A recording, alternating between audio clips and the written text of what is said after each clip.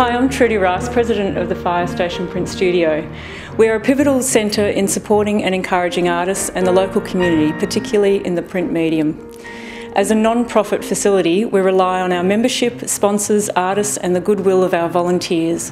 We're doing some great things this year, including some terrific exhibitions and workshops. Today I'm here in the studio with BRONWYN REES, who has a solo exhibition starting called Old Marriage, and it opens on Saturday the 1st of June. I'm just wondering if you could share a little bit about how you started your artistic interest. I started with a degree in illustration and I became interested in the printmaking. I did a little elective and then, I became more and more interested. After I finished my degree, I went and did some workshops at the Toowoomba McGregor Summer School with people like Wim de Vos and Basil Hall, who the printmaking community will know is an absolutely amazing teacher. And then I had a lot of success selling a whole lot of work. I know that's not supposed to be your motivation, but it did push me in that direction. So I felt like in order to sell all this work, I had to attain a particular professional standard, which I managed to do early on. And then I became very involved in printmaking. The community was great. And although I worked by myself a lot in Queensland, when I went to Scotland, I was part of the Glasgow Print Studio and enjoyed the feeling of an artistic community. And I came back to live in Melbourne and I became part of the Firestation about 10 years ago. Now, this is one of your works in your show behind us here. And can you tell us a little bit about this particular piece? Well, most of the work I've done in the last few years has been inspired by time spent in Queensland, because I lived in Queensland for 20 years. And I still refer back to the landscape over and over again.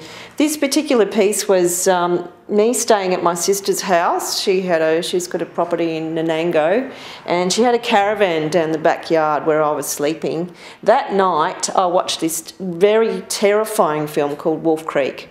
And of course, I didn't get any sleep that night. I was ringing my husband up at 2 o'clock in the morning. I'm scared.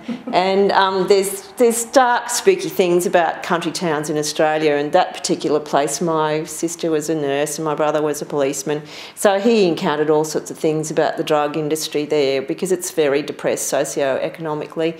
And I just felt like, well, there's all these weird urban legends, weird happenings. You never think about it in the dark forest. And so in this particular picture, I added a spaceship, and what the spaceship was doing is picking up a cow, but you can't see the cow. Because I thought, well, I'm sure people in spaceships love a bit of beef as much as the next person. Bronwyn, I believe you use a lot of symbolism in your work, and particularly a metaphor of the lungfish. Can you tell us a little bit about that? Here's the shape of the lungfish. He's what they call a living fossil, because the species has basically remained unchanged for either 65 or 100 million years. I'm not really sure how long. He's part reptile. He's got great big scales. He's got fins that he can walk on that are like little arms, and he has a single lung. So in times of extreme stress, which we get a lot of in the Australian environment, he can come to the surface and sip a lungful of air in very sludgy water. He has to stay in the water, but he can get by on very low oxygen for a long, long, long time. And they can live for anything up to 70 years. So they're very long-lived creatures. Wow.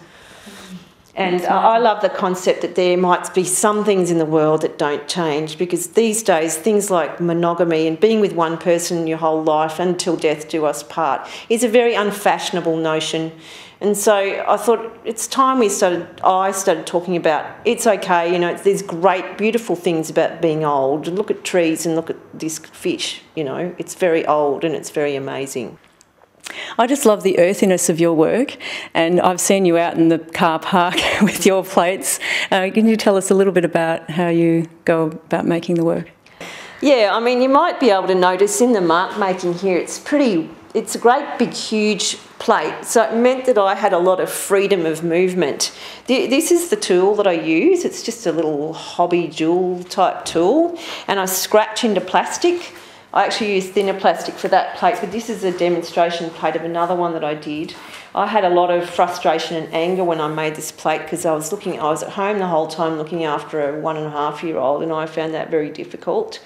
And so I got out a lot of frustration by scratching and, not just with the tool, because that's a bit slower and more considered, but with sharp objects. I'd just pull the sharp object all the way across the plate really fast, so you'd have very spontaneous mark making, because this is actually a quarter of the plate was originally more like that size when I first did it.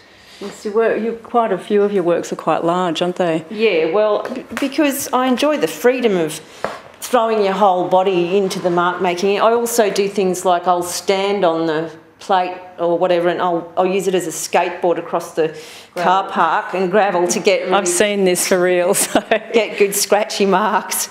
And I've heard of people running over things with cars. I haven't gone quite that far yet, but that might be something I could do in future, or putting them under steamrollers or houses. I don't need to go quite that far. I do have a measure of control in what I do.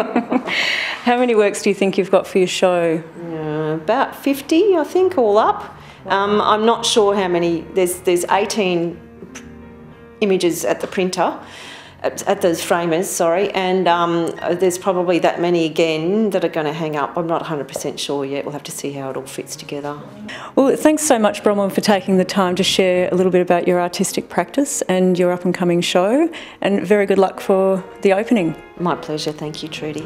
I've tried a lot of things in my life, and this is the one thing I've never ever gotten sick of. You know, I just love it so much. I walk into a studio, I can smell the ink, and it's like an addiction. Oh, the smell of ink.